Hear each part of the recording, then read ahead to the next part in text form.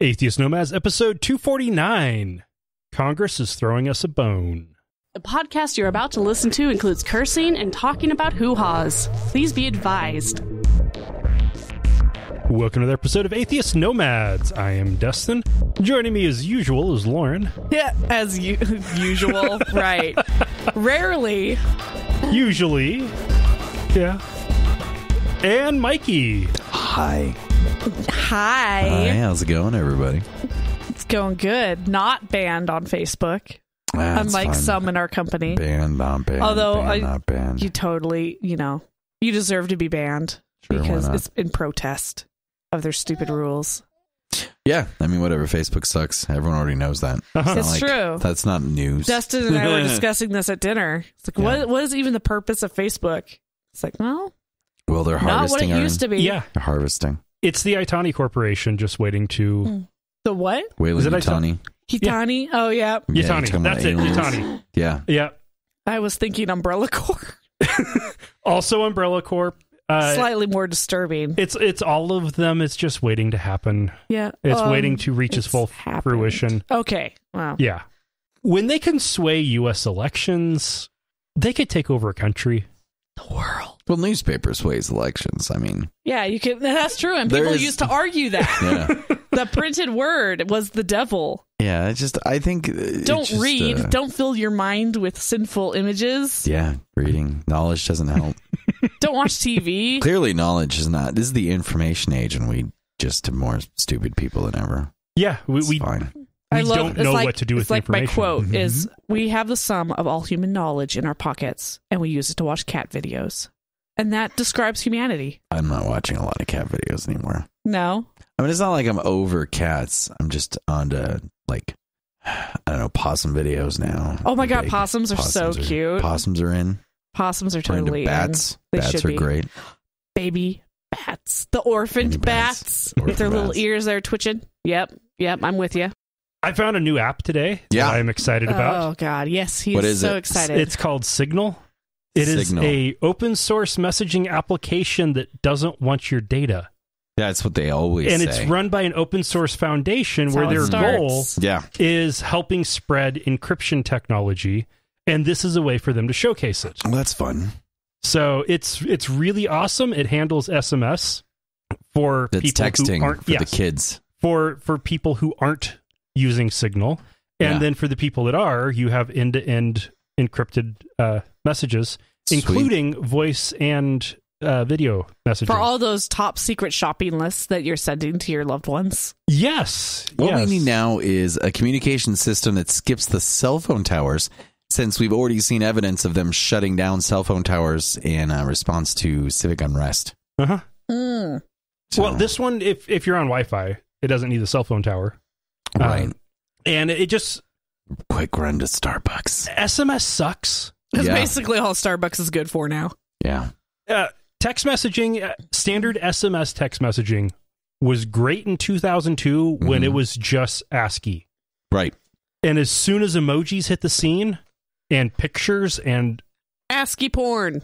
It ruined it because every single company implements it a little bit different. Yeah, they do. They all have their own trademarked emoji. Yeah. So if you're on a Samsung phone on Verizon, texting with another Samsung phone on Verizon using the Samsung or Verizon app, you're going to be fine. It's going to work fine because you're using the same implementation. Mm-hmm. But if you're messaging with somebody on T-Mobile, you're going to have a different experience. That's true. And it's probably going to be okay. You know what perfectly sums that up? Poop emoji. Poop emoji looks different? Yeah. Looks different. It does. Yeah. No, I was just saying it's shite. Oh, man. But also the Google poop emoji is superior because the little flies fly around the poop. Oh, God. That's good. It's good detail. It's good stuff. Attention to detail. Poop detail. But I know we haven't actually talked about anything of substance, but we're going to take a break and then jump right into news. Oh, wow. Atheist Nomads is proudly brought to you by listeners just like you. You can find out how you can become a patron at patreon.com/atheistnomads. That's patreon.com/atheistnomads. Representatives Jared Huffman and Jerry McNeary of California, as well as Jamie Raskin of Maryland. I'm sorry, was that guy's name was Jerry McNeary? Jerry McNeary. Jerry McNeary. McNeary. Oh, okay. McNeary. Say that like 3 times, and it is the weirdest. Jerry McNeary. Yeah. McNeary. Okay, I'm good. As well as Jamie Raskin of Maryland and Dan Raskin. Kildee of Michigan have launched the Congressional Freethought Caucus. This has the goal of pushing, quote, public policy formed on the basis of reason, science, and moral values to promote secular character of our government by adhering to the strict constitutional principle of the separation of church and state, and to fight against discrimination against atheists, agnostics, humanists, seekers, religious and non-religious persons, and giving a forum for members of Congress to discuss their moral frameworks, ethical values, and personal religious journeys. Wow, that's really good, actually. Yeah. That sounds awesome. I was waiting for the Bible thumping to like come across or something. But no, that sounds great. Yeah, it's a caucus for non-believers and non-belief things. That's really good. I like it. Yeah. What this kind of shows is at the point that you have reached a point where there are enough members of Congress who are A, comfortable with being who they are. Right. And B, care about voters like them and know they can get away with caring about voters like them, is when you start getting parties playing to your particular group. Freethinkers have the potential of being a major voting bloc. Yes, the non-religious are the 3rd largest group on the planet. Yeah. Yeah. And considering that the average age of that group is fairly young. Yeah. Definitely a lot to tap into. And if you look at how, now it's interesting how they have fully been courted by a political party, one way or the other. Non-believers, or at least the non-religiously affiliated, is a larger demographic than evangelicals, Catholics, Hispanics. It's a lot of people. Black people, LGBT community. Just a lot of people. But they're also largely defined by their apathy. So it's really hard to get them to go out and vote along certain lines when they don't really have any hot button topics. Yeah, it's like I just happen around. To not be a believer. It's not really like my point in existing to spread that word. So it's really hard to.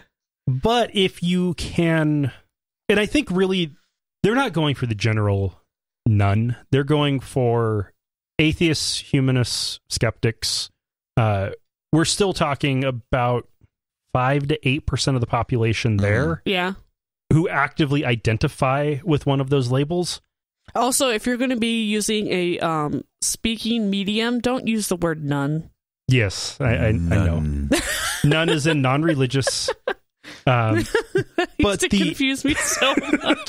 You'd be going off on the nuns, and I'm like, what is your what? But if you're looking at nuns are cool now. When 5 to 8% of the population, that's still a voting bloc about half the size of Latinos. That's a pretty big thing. That's big. Yeah. So it's half the size of Latinos or more than the Latinos? About half the size of Latinos. Okay, yeah, that's not bad. More than double the size of the Jewish community. Well over double the size of the Jewish community. Right. And so it's about time that we get... And more reviled. Yeah. But it's time that we get the attention. And yes, these are all 4 of them are Democrats. It's my vote, and I want it now. It is no surprise that it's the Democrats that are the ones that are forming a Congressional Freethought Caucus. It would be hard to be Republican and an atheist. Yeah, we tried to do that with one interview, and that was debacle. It's difficult. It's very difficult. It was hilarious. I'm so glad we did it, but yeah, that was a debacle. I was having a really hard time not calling her a racist and fascist. Well, that's actually no. I did call her a racist. You did. Yeah, I did call her a racist. The problem is you can't be a Republican and a humanist. You can be a Republican and an atheist just fine. But I agree with that. Yeah, but it's the very difficult. Humanism that is the modern Republican Party is ideologies and dogma do not good to people. Yeah, go well with humanism. Now, the unfortunate thing is, if you look at Trump's base, Mm-hmm. evangelicals that like Pence, Yeah. and neo-Nazis that like Trump. A surprising and horrifying amount of those neo-Nazis and the alt-right are atheists. Oh, Proud Boys. Yeah. And I suspect some of that was possible because both parties have been repeatedly shitting on us every single election cycle. I think it just reinforces the idea that the term atheism really doesn't mean anything. It's not a point of view. It's just the absence of a particular point of view. You have to correct people into pigeonholing them into, do you mean humanism? Do you mean...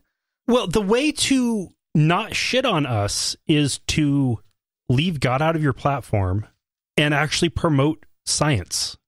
Yeah, which is that's what what this that group caucus does wants well. to do. Yeah, it does both. They are pro-science and they look out for the rights of the non-believers and the skeptics and whatnot.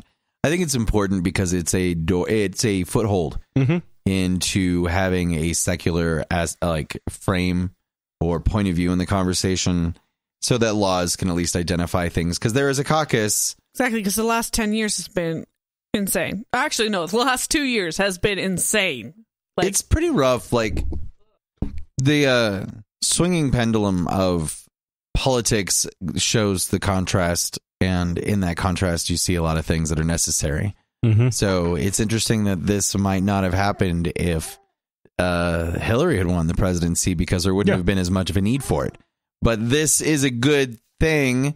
I mean, it's like a lot of stuff that these people do, though. I mean, we'll see if it actually pans out or if it's just posturing. Although I don't know why it would just be posturing when we aren't much of a political entity as a group anyway. Yeah, that just throws me back to the good old days where we used to daydream about Gore. Right. Where would we be if Gore had been voted president? I think what's going to end up happening is, if this does well in the midterm elections this year, I think we'll see this group double or triple in size before 2020. So what's something you can do to support them? Do they have, make sure they don't lose. Okay. Yeah. If they don't lose, we win. If these guys put their neck on the line and get defeated by would-be theocrats, then we're fucked. Okay. Completely. Now, I suspect that they are all very, very confident and safe in their seats. Otherwise, they wouldn't take this risk. Yeah, I mean, it's politics at the end of the day. Yeah. It's true. Yeah. Look at Sinema, or whatever her name is, out of Arizona. She's running for Senate now. Nice. But she made sure that she kept, even though she is not affiliated with any religious group, she made sure she has kept her identity as separate as possible from atheists. She's in frickin' Arizona. Right. I don't blame her for that. Yeah. And if she got into the Senate, that'd be frickin' awesome. Yeah, it would be really great. Yeah, non-religious... caucus. I'm breathing today. I'm really breathing well today. Doing great. Guess who has the highest pollen count in the country right now? We do? Yeah. That's crazy. Yeah, I went hiking earlier, and maybe that's what it was. I don't know. We were up in the hills. Arrow leaf balsam root. Oh, you got up just high enough to inhale all of the pollen. Yeah. So we're there. Yeah. Got it okay. done. I'm ready. All right. So moving on to, this is one where I have very complicated feelings about it. Yeah. The chaplain of the US House of Representatives was given the choice of retiring or being fired by Paul Ryan. That's being fired. You just get to decide how it looks. Yeah. Well, it looks good on your resume. he chose to retire. Well, he might as well retire. Right. No, I say go down, fight, and burn it down. So that's what flip I do. a table. Why would the Catholic House Speaker force out the Catholic priest serving as the chaplain? It was because Father Patrick Conroy used the opening invocation to encourage the House to not forget about the poor while debating the tax reform bill a few months ago. Yeah. And he has also allowed a Muslim to offer the invocation. No. Yeah, this guy came in with some controversy, and he's going out with controversy. I think Boehner was the one who put him in, right? Yeah. Yep. Yeah. Also a Catholic. I personally, I don't really see why we even have a chaplain for Congress or Senate or whatever. Right, and that's where I don't know how to feel about this. Yeah, so whatever. I have a hard time being enraged because of the fact that he shouldn't be there in the first place. But if they're going to have one, you shouldn't be able to out them for political reasons. Well, it's a political job. I mean, it's supposed to be. It's supposed to be a bipartisan political job, a neutral political job. It's supposed to be a non-political position, and it's not. So the role of a chaplain in a legislative body is to oversee the invocation process, mm-hmm. to visit with the members of the legislative body and their families and staff members. Yes. To provide counsel if they need it, comfort, support, whatever that they need. Couldn't you do a psychologist for that? That's about it. Yeah. But they are also, in the way it is set up, supposed to be the moral compass for that legislative body. That's gross. The person who is there to, when they are forgetting about the vulnerable, to pull them back. Catholics have always, or at least in recent centuries, have taken a very serious interest in the poor, often in allowing them to suffer, but usually some kind of aid and care for the poor. Mm-hmm. And so it's not surprising that when a bill was being considered that was going to be so damaging to the poor, that he would say something from the House floor. Mm-hmm. Especially considering how much Congress brings up God. Right.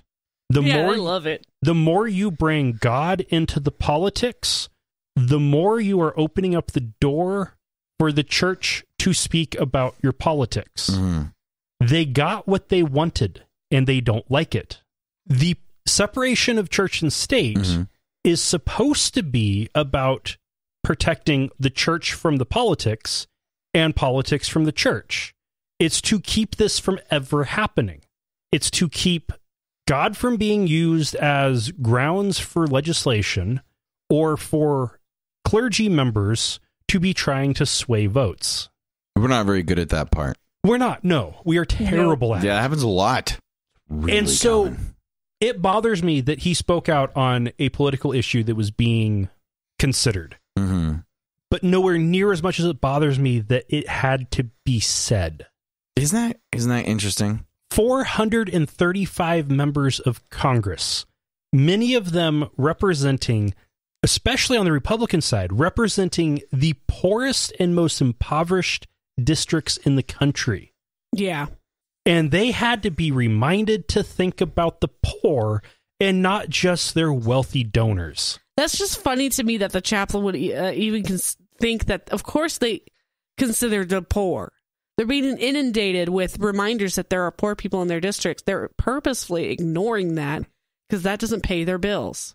Well, remember, Paul Ryan's actual view of the universe is, and he's very open about this, is very Ayn Rand. Mm-hmm. He believes in a world of producers and takers. So in his worldview, there's no really such thing as poor people. There's just people who take. And when you bring up the poor, that's what he filters that into. Mm-hmm. Yeah. So it's very offensive to him and his worldview for you to tell him that as a producer, he should care about the people who are only takers. Which makes him a terrible Catholic. Terrible person. And a horrible person. Yeah. He sounds a lot more like a prosperity gospel evangelical. I think, I mean, it's really hard to tell. The way that the Christianity blends into their politics is less important than this philosophical stuff. And they're very much like zero-sum game people. They don't really feel like it's their responsibility to take care of the people in the bottom 10 or 20%. It's just not how they view the universe. So when you bring someone in, even if it's their job to tell him, hey, look, don't forget that we're also responsible for the poor people, he's going to be like, well, that's gross. Like, why would you say that? You're fired. So, yeah, it's just weird, but it all comes down to just how Paul Ryan processes the universe. And then he's out. Yeah, and then he's leaves. quitting anyway. Yeah. So, like, he just doesn't give a shit. So he fired him because he doesn't care. Yeah. Yeah. I think that's what nothing to lose. He probably would have fired him earlier if he could have. Mm-hmm. But that would have been political suicide, and now it doesn't matter, so off he goes. But yeah, you got to get rid of him. It's so funny. You know, they couldn't have gotten anybody worse than Boehner. And then they get Paul Ryan. I am afraid of who they come up with next. Actually, literal Hitler? Boehner wasn't actually terrible. We still treated him like he was terrible. He was impotent. No, they're all been terrible. That was a little below the belt there. He was orange. His job performance was rather impotent. Well, he couldn't do anything. Yeah. Like, it's... The Republican Party has been the way that it is since they digested the Tea Partiers that they created. Is they did an upswelling and then absorbed that upswelling, and then the way the political process works is these Tea Partiers, condition, right? So, like, they created, using their propaganda wing and some political moves, essentially they set fire to the Tea Party in response to the cultural backlash of the pendulum swinging to the left again. And then they attempted to bring them into the political party. But what happened is these Tea Partiers went and got the political jobs, thereby changing the actual DNA of the Republican Party. As a matter of fact, progressives could do this to the left. The process is very simple. You just take voting seats within the Republic or the Democratic Party, and then when it comes to making decisions, it would be like a reverse Tea Party. Yeah. The only problem is there's not a unifying element on the left that gets us active enough to join in. Our umbrella is a little too big for that. But let's all get excited about general liberalism. Yeah, it's very difficult. If you go back to when the Tea Party started, it was at the same time as Occupy Democrats was happening. True. Or Occupy Wall Street. And I met the Occupy Wall Street people, and I wasn't impressed with them. And that's part of the problem. The Tea Party group had a goal. It was get angry, get people energized, and get voted into office. And the Occupy Wall Street group had a goal of camping out in the park. No, they had a goal. They had the same goals. They just didn't follow up with that whole getting people voted in. That was where it fell apart. They wanted to get people angry and energized, and they did, but then they didn't follow through with the voting in and getting candidates out on the playing field, so it fell apart. We lost a really good opportunity, but I understand why, especially in Idaho, why liberal people have a hard time stepping up and running against incumbent Republicans. It's just difficult. It's a waste of money. Yeah, it's very difficult. And there's a chance that you might have gotten voted in, but is it worth the risk of losing all that money and time? And the Tea Partiers didn't actually try to run against any Democrats. No, they were trying to. Their goal was to primary out establishment Republicans. Well, this is the primary goal of the Tea Partiers. The problem is the grand old party actually had a game plan. They were really good for decades of creating and grooming candidates that would become political leaders. And those people are still around, the Boehners and everything. And some of that, like Paul Ryan, what he is he's the hybrid of both of these things.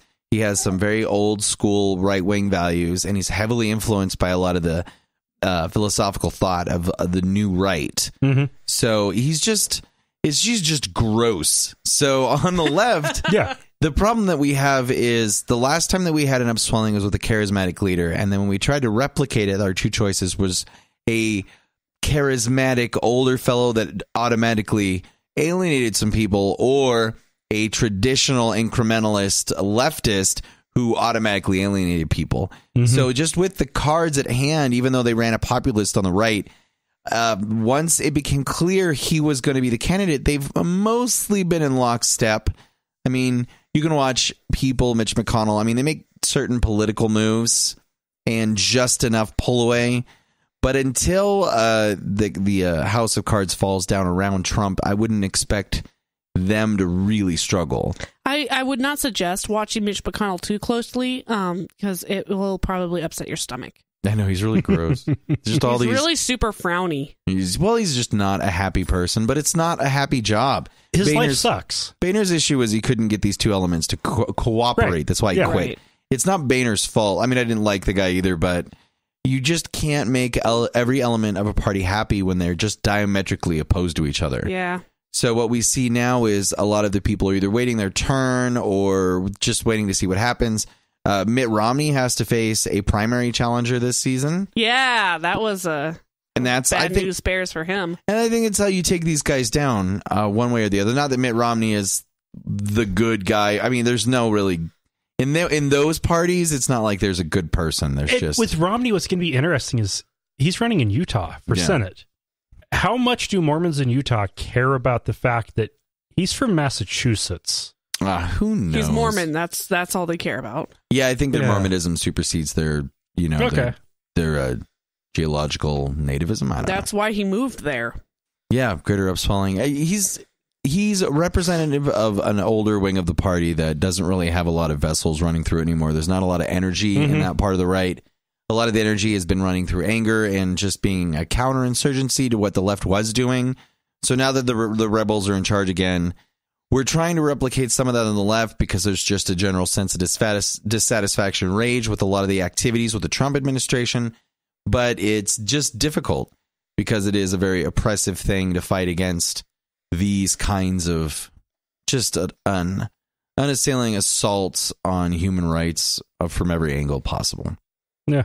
All right. Well, speaking of whatever you very well worded about human rights, as part of an overdue but misguided revamping of a DOJ manual that guides federal prosecutors, they removed in its entirety a section titled Need for Free Press and Public Trial, and also removed references to racial gerrymandering, and they did add in language about dealing with leaks. This is basically the field manual that helps inform prosecutors so they know how to translate and prosecute the law. Prosecute the law. That's a word. Persecute will work too. Prosecute the law. So it's not... The language of these articles are always very alarmist, but it's not like they were going to pay attention to those things anyway. What this does is this removes the part of the rule book that says they should. Yes. So it's not like it changes anything about what they're going to do. All it does is illuminate how they feel the law should be looked at, but we already knew that. So I'm a little bit less stressed out about this information because it only confirms what we already knew about them. They don't care about the rights of queer LGBTQA plus citizens. They don't care about the rights of most marginalized people. This is just them basically being like, what are you going to do about it? We're just going to take it out of the rule book. Now, this rule book does actually have value. Yeah, they rewrite it all the time. This is the biggest revision since 1997. Yeah. So it needed revising. Yeah, and updating. This is just not the right way of doing it. Well, I mean, we're never going to agree with how these guys are going to do that. They're just not going to be able to. They don't have the same priorities. This is what they mean by culture war at the end of the day, is that what you prioritize is just looked at differently and how you do things is different. And they weren't going to do anything anyway. So adding these things, it's creepy that they're being this detail focused on changing things. But, if once the pendulum swings back the other way, stuff could be rewritten. And of course, the right will make as big of a deal of it when we add those parts back in. They'll find a different way to frame it so it looks like the left is being bad. But that's what they'll do. Now, if you are concerned about liberty, if you're a right-leaning person who identifies kind of libertarian, this should be alarming, because this is the right saying that they don't care about the free press. They don't care about public trial. They are okay with racial gerrymandering, and they want to silence whistleblowers. Well, they don't think racial gerrymandering is a thing. It goes back to just how they view the world. It's not, when we try to frame it, we frame it so that we talk about it in a way of racial, because that's what we see when we look at the numbers. Is they go out of the way to separate these things, cut demographics up so that nobody actually wins a district. It's just gerrymandering, how you do gerrymandering. Doing it racially just takes the knowledge that you have about how people vote and making sure they don't have any power. So being open about taking power away from marginalized groups is less scary, once again, than them actually doing it, which they were already doing. It's just now they're not obfuscating the fact as well. They're just being more open about it. And changing the rules means there's nothing you can point to that says, hey, you can't do that. And if you look at some of the court rulings, Texas just had a court change its opinion on, because of the, I'm going to see if I can remember this one right. So the initial ruling was that it was illegal racial gerrymandering. Right. And then the appeals court agreed with that and sent back to the lower court do something about it. Mm-hmm. The lower court ordered that they change something. And what Texas did was they changed, and it wasn't even gerrymandering. It was a voter ID law that was clearly racially motivated. And so they told the state, you can't enforce this law as it is. And so the state tweaked it. And the new rule that is being applied is, terrifyingly, if the revision wasn't informed by racist intent, then it's all okay. Well, if it wasn't racist when they made the rule, then the fact that there's racial implications they find ethically permissible because it wasn't intended. This is another case of like a lot on the left. One of the things that we talk about is impact over intent, but on the right they keep their moral purity. So what they do is they like to flip that and they go, well, our intention wasn't initially racist, so any racial actions are just side effects that weren't intended and aren't a problem because it wasn't intended. So when you make a voter ID law, the argument, of course, being that, well, we need to prove that you are who you are before you vote, which when you reduce it to that scale is actually an arguable point. When we scale it back a bit, we find out that the actual percentages for people voter fraud are so small, they don't influence votes, except on the smallest of levels, and they're so rare that it just doesn't really happen. Yeah. Or when it does, it's really obvious. Yeah, people get caught, but like when more people vote in an election than there are people in Chicago in a local Chicago election.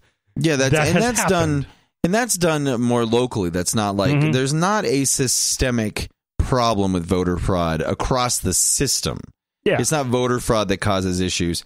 One of the dangers of Donald Trump lying about this fact, however, is simply the fact that he says that it's real. Like, remember how he claimed that he would have won the popular vote except for all those fake votes that we got? 3 million fake votes. Yeah, and it turns out that you can just say that, and it doesn't really come back to bite you on the ass, because the people who want to believe you so strongly that those 3 million votes might as well exist in their reality. The facts that they believe Donald Trump won the electoral vote and the popular vote because they believe those 3 million voting fraud things are real. So once we believe it's real, these votes actually make a lot of sense. If 3 million people can influence a national election to this degree, then there should be a rule. The fact is that it doesn't. And the fact is that there are some clear rules about keeping people from voting. And it turns out that if you establish even what would seem like a low benchmark of having a photo ID, you actually preclude a vast a vast percentage of people who should be able to vote won't be able to. Actual citizens with voting rights can be turned away.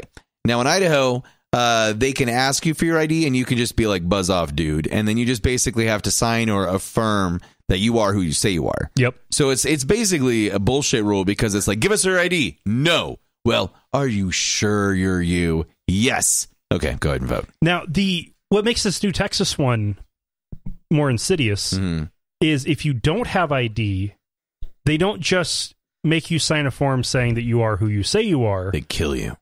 But there's only a limited number of acceptable reasons for why you don't have ID.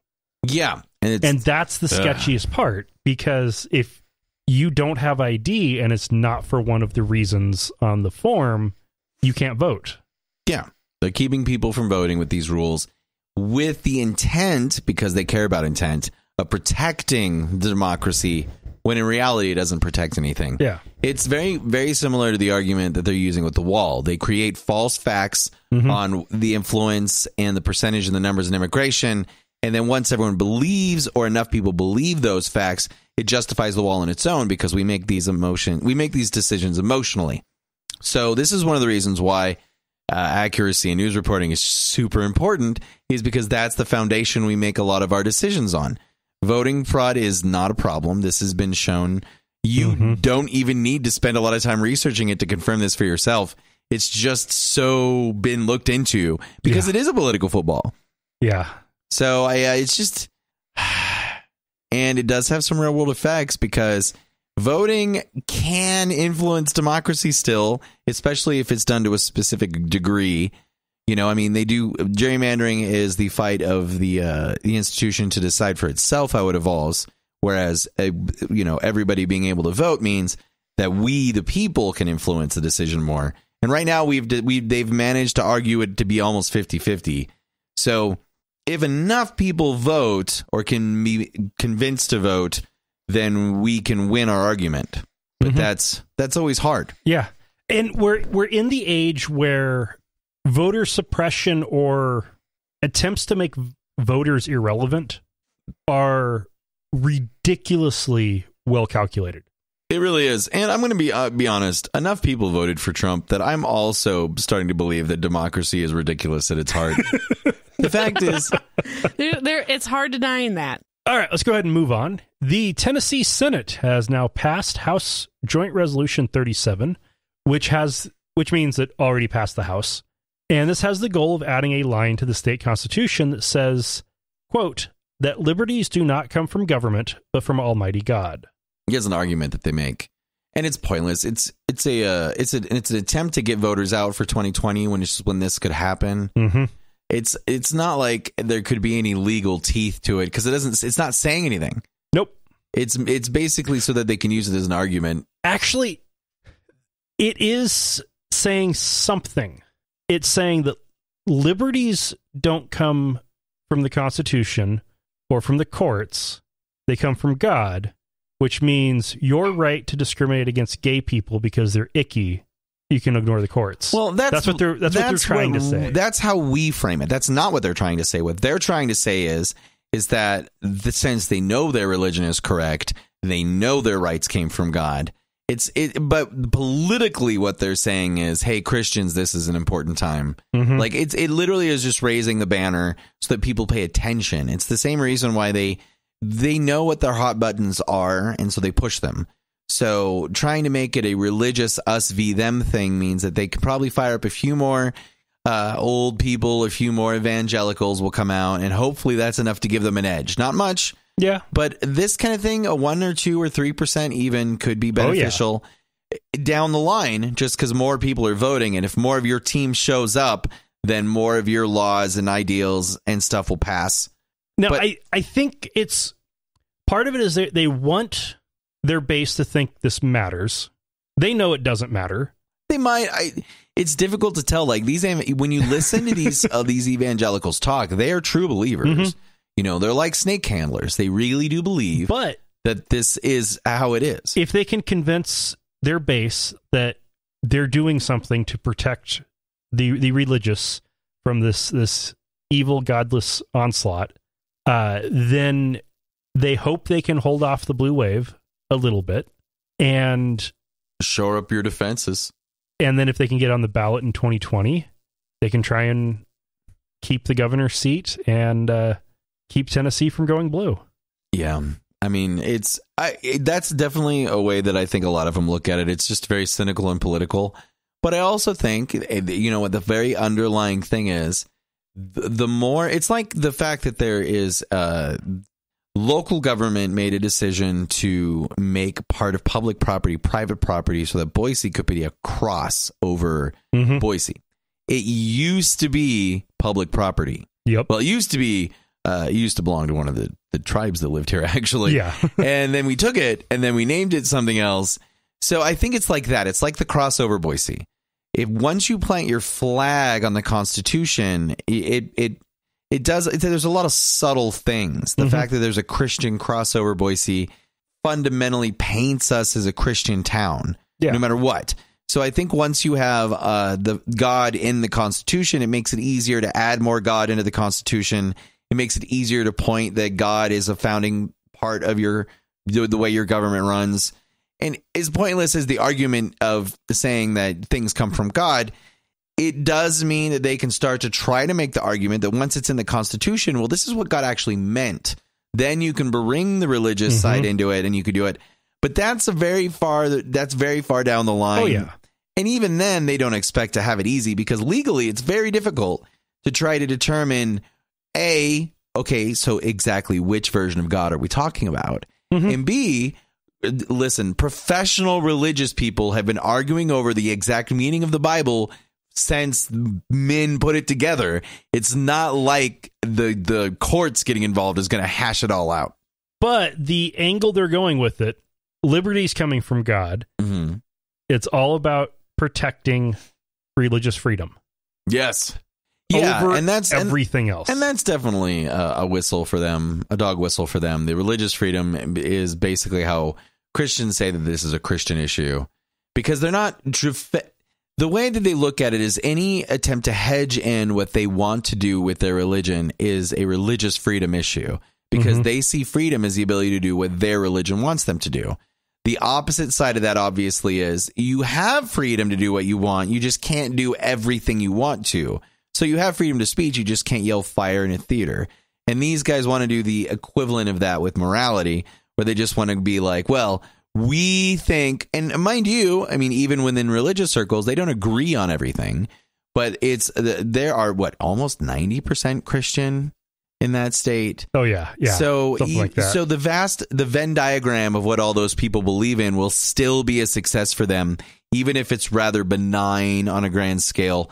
And the activists who do this, the right-wing activists, will push further. And that's where we worry about the anti-gay legislation, because that's what they actually do historically. Once they have these kinds of majorities where they can push things through, is they always try to go after what we considered marginalized people, but they considered problematic people. Yeah. They just don't want...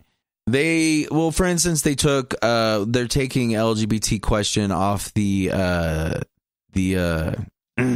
census is the thing that they're doing, and they're tweaking the questions quite a bit. Yeah. So what this does, this erodes a lot of our ability to study and influence the effect of people if we don't know if a couple is same sex or how it's like how laws and rules and everything influence these people, because we just don't have the information. I personally think that information exists. If you're going to mine information, at least use it for the public good. Mm-hmm. Like, it's not a corporate thing. It's like the census is the only chance that we get to take a snapshot of where our people are at and the questions we ask. They're using their advantages politically to erode our ability to do things for people in the future. So the worry about adding God to the Constitution being a gay issue is simply because we know historically that's what they end up going towards, even though it's not phrased in an anti-gay way, which is a defense. Once again, impact over intent. We're worried about what's going to happen. They're worried about the purity of what they're saying. Yeah. Now, I know we've already talked about, not too long ago, at least something similar to this, but Oklahoma's Adoption Protection Act has now passed both houses of the state legislature, and this bill will allow adoption and foster care agencies to refuse parents whose lives violate the agency's, quote, sincerely held religious beliefs. Which on paper sounds nice. It means you don't have to give babies to people who you think are gross. Uh-huh. The only problem is you're the one who gets to decide those things. Uh-huh. This is the downside to allowing religious groups to predominantly take over things like adoption agencies, is once they have the system in place, there's no need for anything else. And then they start to make the argument of like, well, you can't force us to go against our religious beliefs. Mm-hmm. And that's where they manipulate the chessboard in a way that the only move we have is to say you can't discriminate. And they go, well, you can't tell us what to do. And so that's where we're at with this, is they're moving forward the chess move of, well, you can't tell us what to do. And if that passes, what happens is there's not much of an avenue in these states that do these kinds of things for same-sex couples or non-traditional family units to adopt children. I mean, if you really want to, do the whole nose of the camel thing, you could eventually not want to give children to Muslims, simply because it's morally reprehensible to you to put a child in those environments. Now, I think what we're seeing here is actually what you're describing is what they're wanting to create. Yeah. It's a lot of these agencies started as orphanages run by a church back in the old days and have since evolved into church-run or affiliated agencies. And since they were already existing, the state started just giving them money. Well, they're the process. It's the same reason that, judges can send you to AA, despite the fact that it's a religious organization at its heart, and it's not even funded by the state, because that's the only place. Yeah. And there's no real reason to create a secular version of something that already exists. Mm-hmm. So the fight that we're on is literally on their hill, trying to tell them what to do with their adoption agencies. The solution is simply to create a secular thing. I think this is our solution we had last time. Yeah. Create a secular version and then just cut them off. Like, I mean, just cut them off from federal funding. They can still help. Mm-hmm. There are, in this state, there are almost 10,000 children under the state's control. It was 9,500 according to one statistic I looked up today and did not verify. So there are thousands of children in the state, and there are willing families that are safe and can foster these children to become a good person and a good citizen. But if we allow the churches to decide who's good, then we lose of percentages of families. So what we're seeing is the gap of people who the churches might not find acceptable that would be acceptable to society because we have different standards. Yep. And yeah, the only solution is the separation of church and state.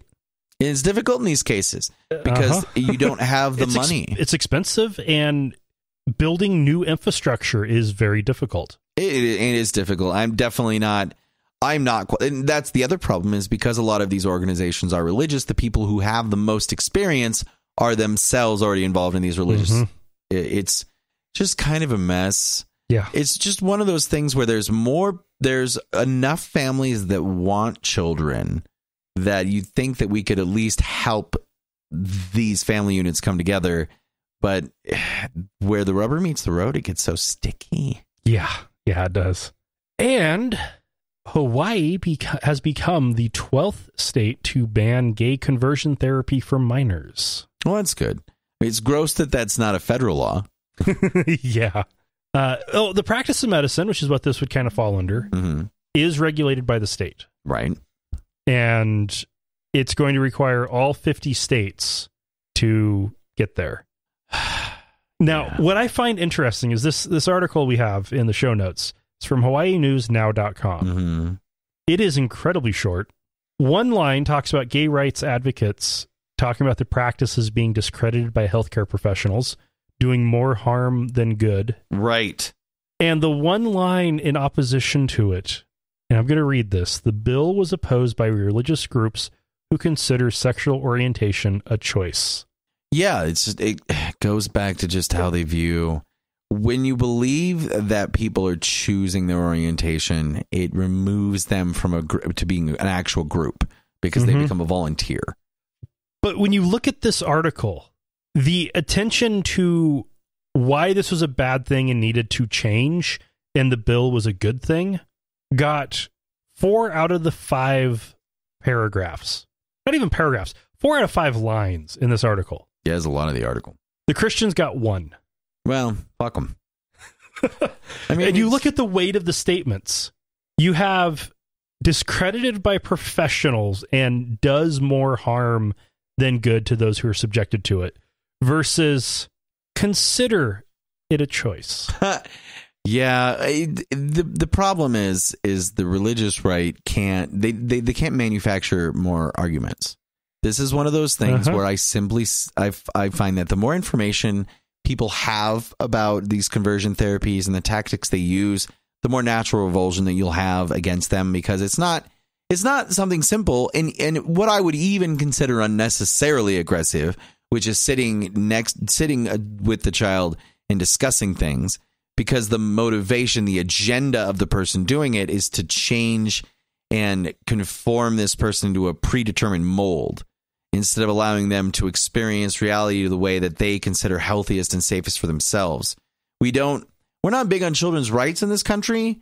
We still believe that you own another person till they're a predetermined age. There's not a lot of nuance in it.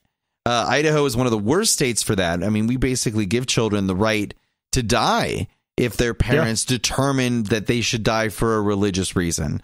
So it's difficult, and that's how far Idaho has to go. Other states which are a little more progressive, I mean, considering how progressive Hawaii is, I mean, they've had state-funded healthcare for ages. And they're just now getting to the point where they're willing to admit that maybe electroshock therapy and what is essentially psychological torture might not be good for a teenager's developing. Yeah. And also, it's pointless because it literally is a final gasp trying to change someone.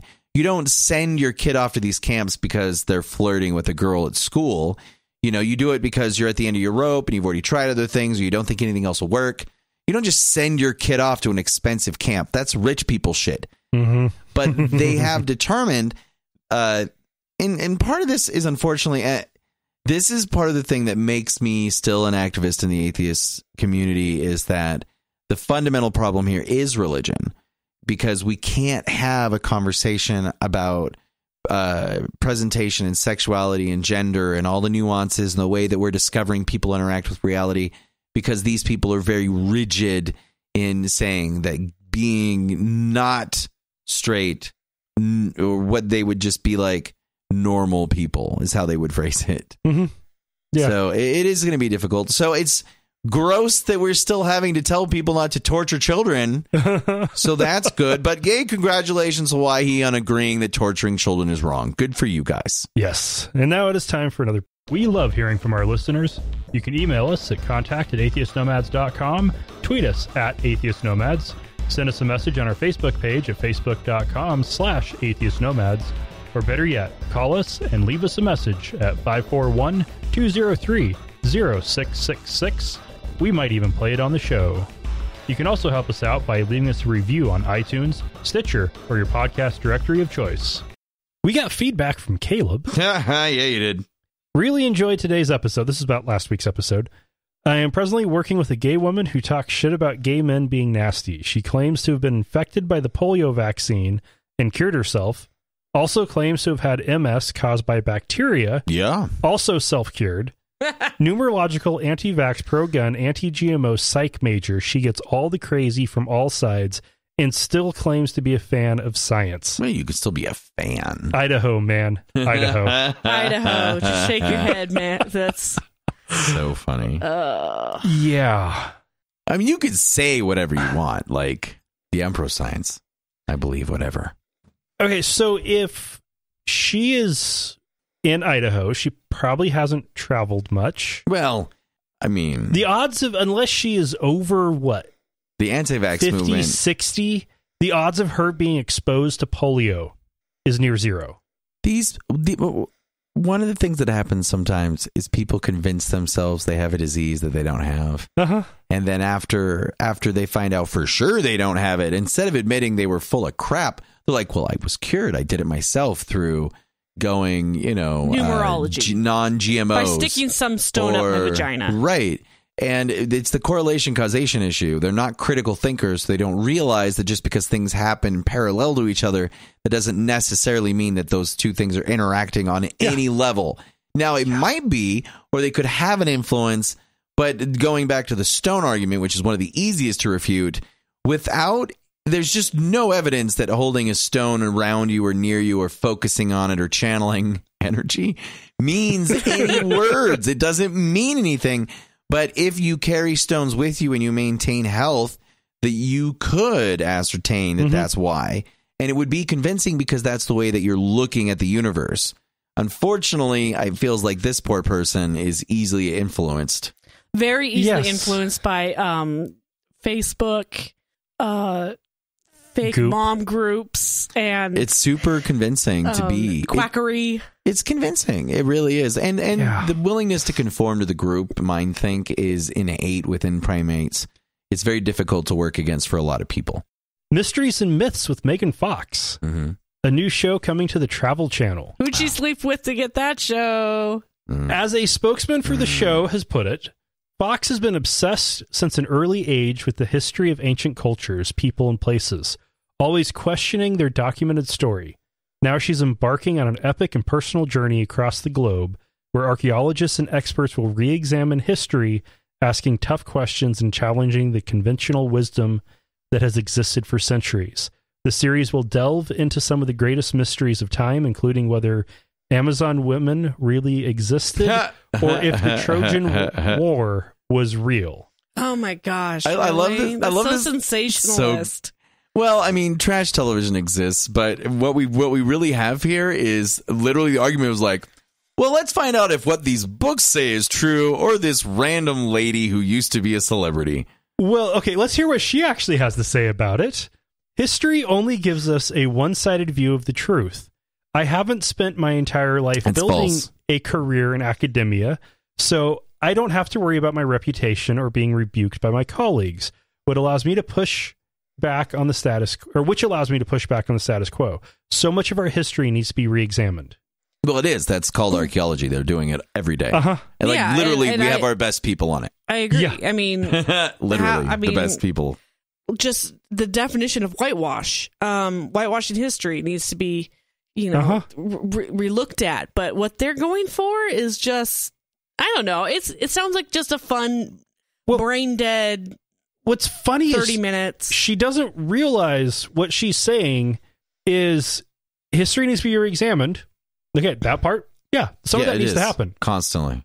But because she isn't qualified, she's qualified to do it. Yep. Yeah, I haven't. Well, she's not articulate enough, or wasn't articulate enough to stay in this instance. Was that her perspective as an outsider merely reinforces her ability to approach these things and not from the status quo position. It speaks to ignorance and how the process works. Mm-hmm. Like most sciences, constantly reevaluated with an open eye. Like science historian is a thing that actually exists. We already know the problems within the different branches of science, and we are trying to change them. It's in science, as it takes a while. Usually, sometimes careers have to change and people need to move in places. Mm-hmm. But we are at a place with archaeology now where we're actually getting a lot better at trying to determine how things actually happened. Now, granted, always going to be questions, and it's always going to be, but there's no outsider position allowed at a table where everyone is equally informed and have access to the information. If everyone at the table goes, okay, we've all been studying this for 20 years, and this person for 50, and we have all this information that's been aggregated over lifetimes on this subject, you can't come as an outsider and have an opinion with any value, because you just don't have any of the underlying information. Yeah. I took 2 classes on archaeology in college and spent 6 weeks actually on an archaeological dig. It sounds fascinating. I was even square supervisor by the end. What does that mean? Don't ask. He'll get way too into it. It's about squares, though. A square that we were digging out, I was in charge of that square and had to draw it out. Nice. And I had no idea what the fuck I was doing. Yeah. Because I had only taken 2 classes and done 1 dig.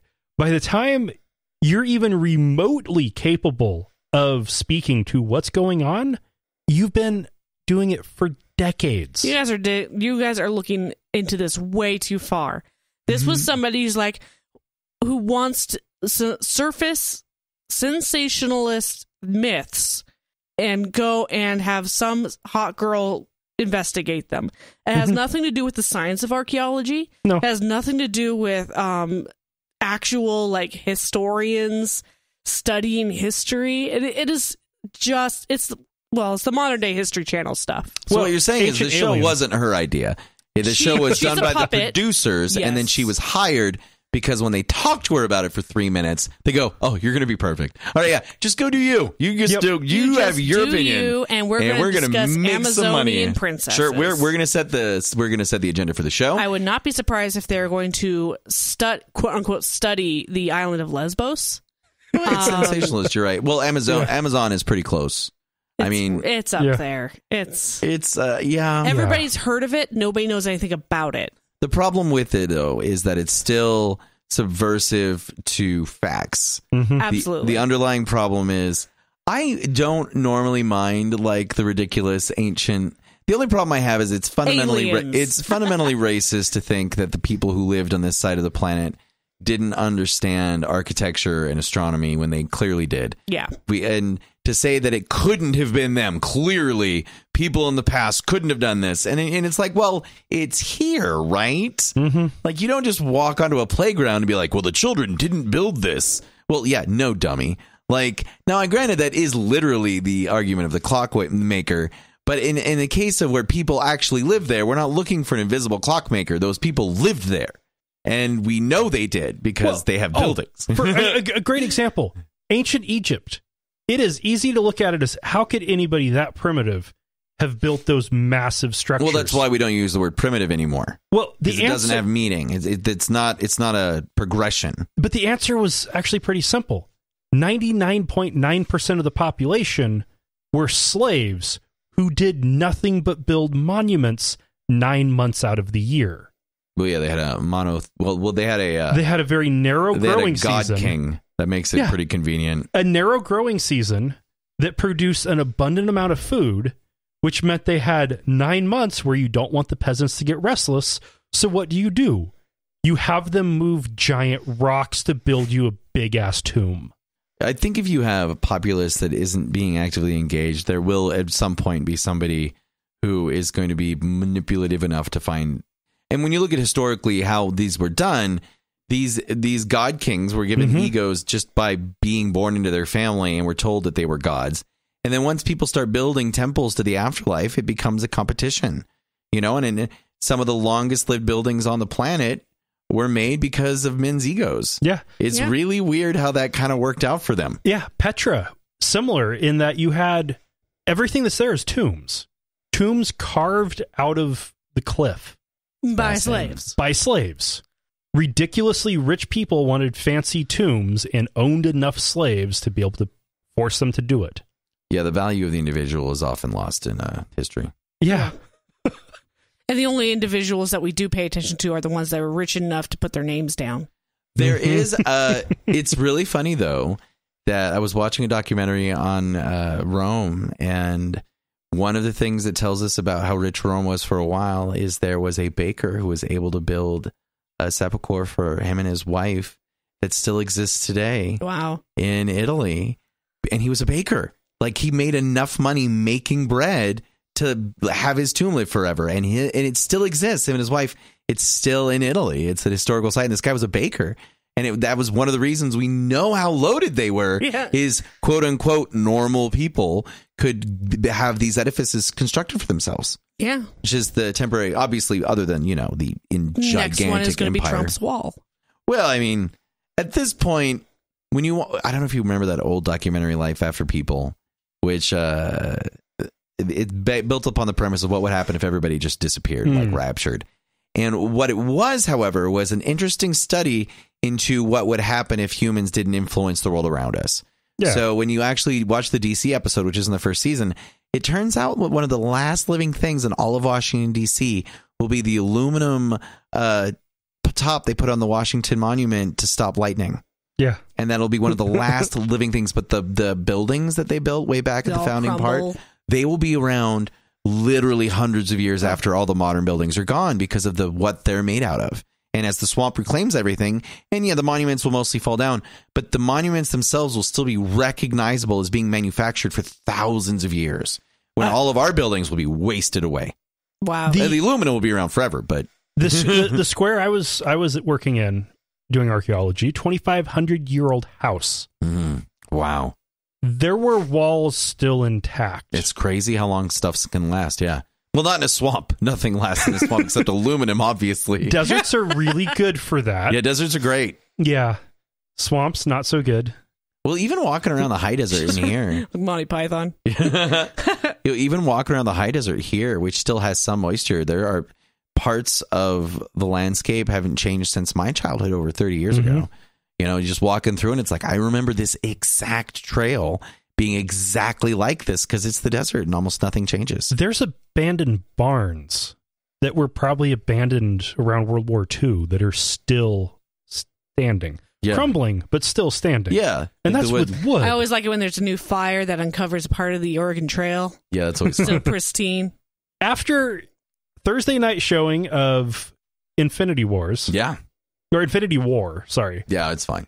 Avengers, technically.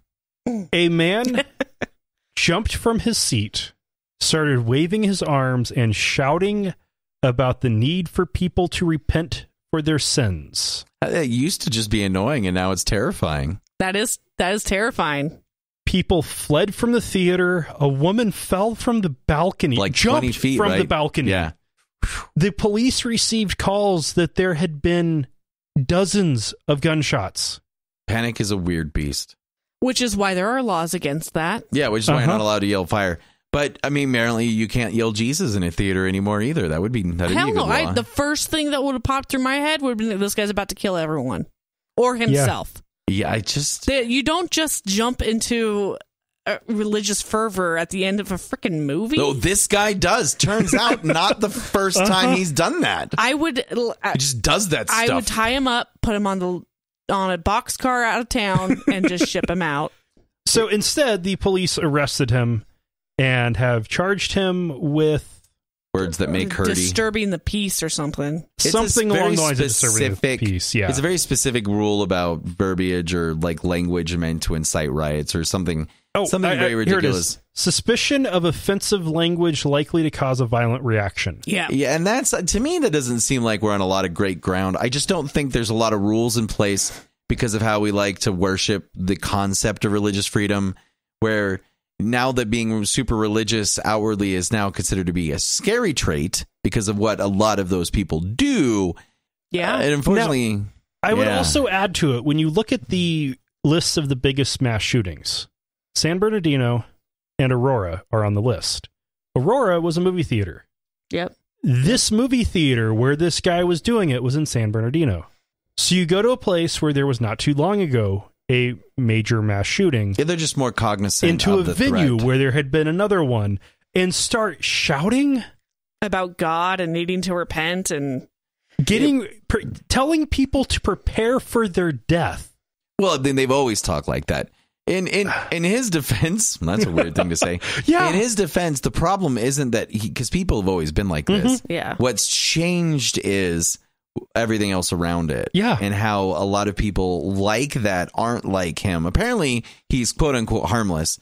We've just created an environment where people are legitimately terrified of the very small chance of dying in a terrorism attack. It's so small, you guys. It's so small.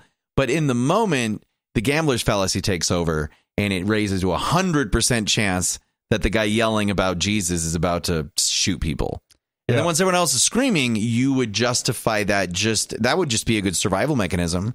And the injuries and everything are just it had to have been the way effect. he did it too, because somebody could stand up and start preaching and not make people fear for their lives. This guy did jumping it in such and a way waving his arms and shouting that and it was like, okay, he honestly believed that these people's souls were on the line and he needed to save them right now. Well, yeah, because exiting the movie theater, they could all.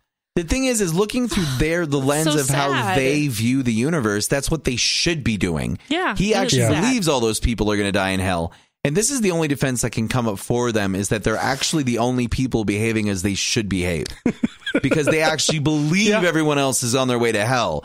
And now the fact that the world around him is more violent than perhaps this person is doesn't excuse the behavior, but at least he's true to his cause. Now, he was also taking a big chance by going into the theater because, his guardian angel is waiting outside along with everybody else's guardian angels. Are they not allowed in the theaters anymore? You have to invite them in, I hear. No, they're not. Vampires. They're not allowed in the theaters.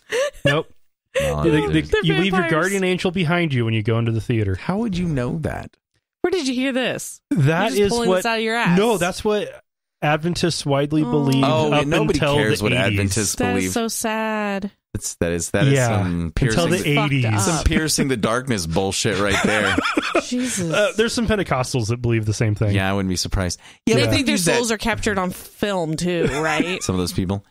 It's just manipulation tricks. You can't I just like how they believe that God has a perfect amount of knowledge and power, and yet you have to do specific things for the angels to defend you.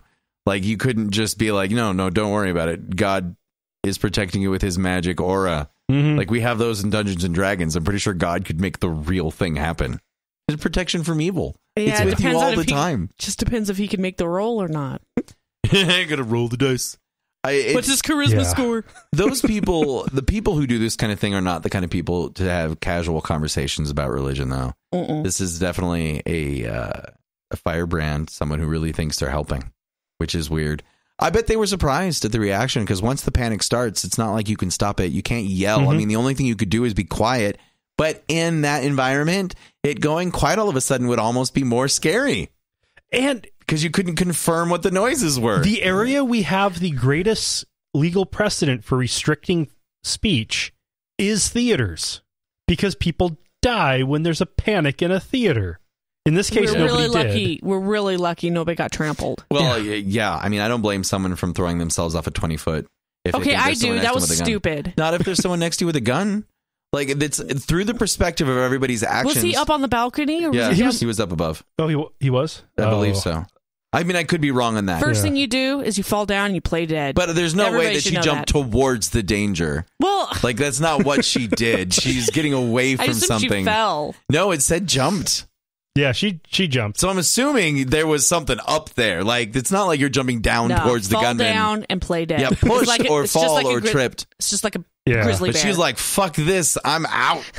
That means she thought there was a dude. She don't care. She armor crawl out. I mean, it's 20 feet. She survived it. I mean, that's way better than getting shot in the moment. I mean, also, most people aren't aware of how often you can get shot and not die. They've watched movies. They think a bullet's going to end you if it hits you in the shoulder. Yeah, that's true. I mean, yeah, like there's only a few places. Human bodies are amazingly resilient. We evolved to survive on the savannah, and it didn't get nicer when we left. Like, our bodies are unbelievably tough. You can live without a lot of your organs. You can have one bullet could kill you, but you almost it doesn't happen as often as people think it does. Most shots are pretty just horrible, but not life-threatening. Okay, so all it says about her getting out was we're digging that into she her left story. over the railing of the upper seats of the auditorium. Yeah, I'm just using APRI logic. So she's escaping. You're not going to be like, holy shit, he's down there. I better jump. Yeah, it's not. I'm assuming it's a panicky situation. And part of the problem is, I'm assuming that the lights had either just come on or it was just dark. We're in that transitionary period. It's kind of awkward anyway. Somebody starts yelling. Then all it really takes is one person to start rushing for that floodgate to open. And then you would just run out with everybody else. Yeah. Oh, and she was... Okay, actually, I was reading the wrong line. Yeah. She jumped over the railing to the ground 20 feet below and then was trampled by people. Well, yeah, she was hurt after jumping 20 feet off of the thing. That's going to hurt. Yeah, because she was on the ground. And then panicked people will trample humans. We know that. And then she was taken to Loma Linda University Medical Center, where fortunately it wasn't the 1980s, because that's Adventist. The U.S., Canada, and the European Union, in a coordinated effort, have been taking down ISIS-linked servers. Yes. And potentially greatly silencing the organization. They've lost a lot of ground on the ground. Yeah. And so what we're doing now is effectively that in the internet is we're taking a lot of the things they know and what they can do. They're just trying to limit the propaganda wing and their ability to influence people. Because as we all know now, especially, that online community is not what people think it is a lot of the times when it comes to this stuff. And silencing ISIS is something that we as a human populace tend to agree on because they've already shown themselves to be pretty horrible for the most part. So they had initially started by taking down a mobile application and web infrastructure in August 2016. And the group responded by building a more complex and secure infrastructure. Yeah, like you do. So... took a coordinated effort in many countries to take down the network. And that's kind of crazy. Yeah, it is actually pretty nuts, isn't it? Yeah.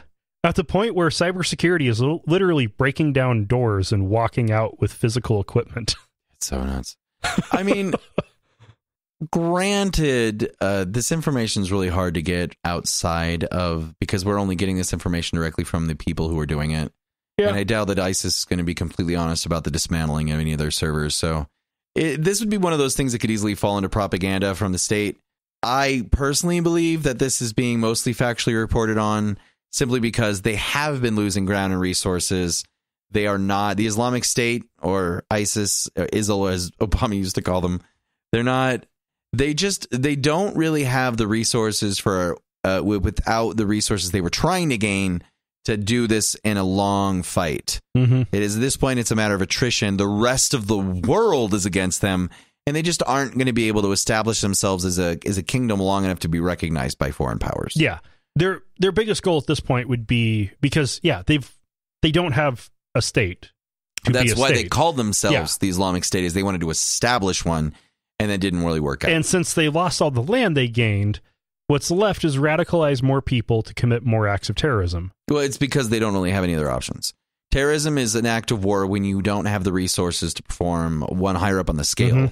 We vilify terrorism, even though that's how a lot of wars were won. Vietnam, Our own Revolutionary War started off as a rebel insurgency. The idea is there's enough ground swelling that it becomes too painful for the powers to fight you, and then they just grant you independence. There wasn't a point in the modern world with these guys, in their point of view, where they were able to do that. All right. Anyway, final story. Norway's Progress Party, which, like many countries, doesn't actually mean what it sounds like. They're nationalists. They are nationalists. They are anti-immigration. And anti-Muslim.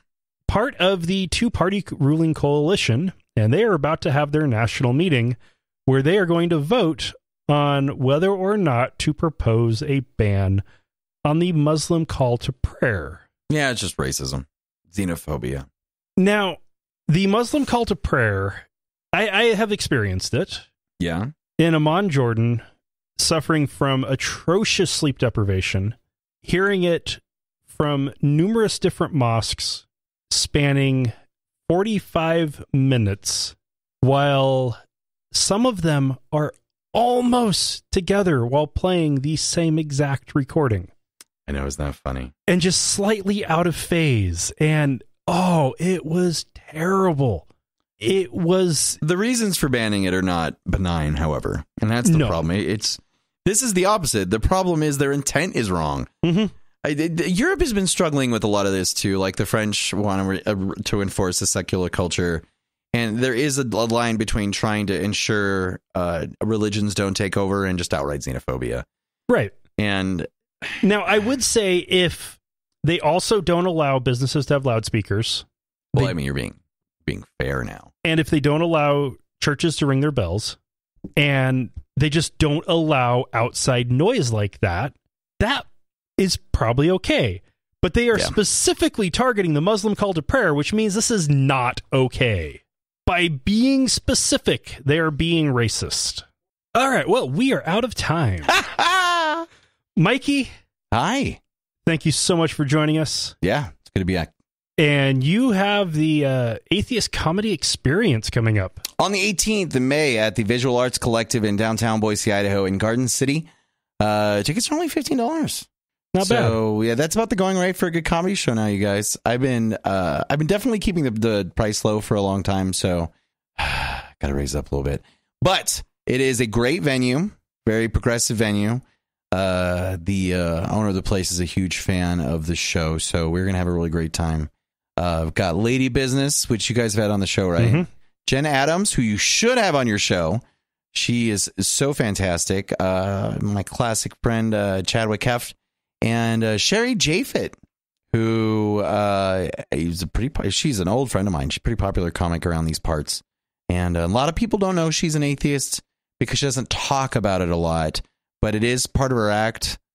She does bring it up occasionally, and it should be a lot of fun. So you can buy those tickets at Eventbrite. Boise always waits until the last minute to buy tickets, which is always super stressful for me as the producer. But it'll be fine. They've already sold enough tickets to pay all the comics and stuff. So nice. That'll be fun. And then on the 12th, which is actually only the Saturday before, because my show's on the Friday, the previous Saturday I will be at the Lucky Dog with Julie Goodman and Belinda Carroll for a big gay show. It's actually hosted by the Portland Queer Comedy Festival, and that one. So there's a big gay show at the Lucky Dog at the 12th, and on the 18th at the Visual Arts Collective. There is a big atheist show. Ah, very nice. And each show is $15, so go to both if you're a gay atheist. A gaytheist. Awesome. The treasured gaytheist. Yeah. And Lauren, thank you for trying to power through. With the baby and the dog. With the baby and the dogs. And yeah, no, it's fine. It's hard. Yeah. It's very difficult. We went long. Yeah, shocker, us. If what? You aren't a patron, you have missed out on a lot of amazing tangents. I know, we have so many tangents. So become a patron, and it's really not even very. It's so not even very expensive. $1 a month. Yeah, it's $1. Gets you all the extra content. I'm assuming a lot of the alien stuff is going because that screamed patron, didn't it? All of that is that's all patron. Yeah, that's like 20 minutes stuff. Right there. We have a lot of thoughts on other intelligences. And remember, not all those who wander are lost. The podcast you're about to listen to includes cursing and talking about hoo-haws. Please be advised.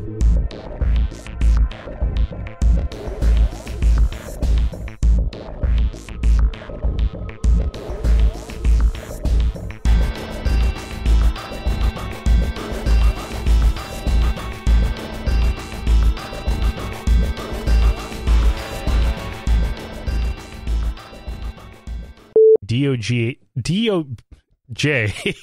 Okay, the DOJ wants out